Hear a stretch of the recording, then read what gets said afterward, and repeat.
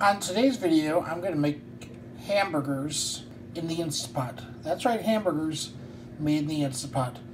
Pick your hamburger that you want. I've got 2 packages of 85% lean here, 15% fat.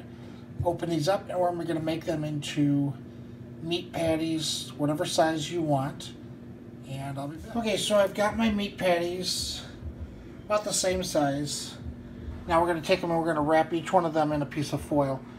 Let me tell you, the nice thing about doing this is they cook fast, they're delicious, they're juicy, and they are steamed, but a lot of people like the steamed burger.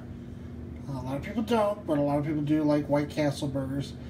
Nice thing about this is you bring home your hamburger, you can package this up in the foil and throw it in your freezer, and then when you want a burger, you can just pull it out and cook away. Okay, so I got my 8 burgers wrapped in foil. At this point, you could just take them and throw them in the freezer if you want. But we're actually going to be cooking these. And we're going to put a cup of water in the Instapot, stack these in there.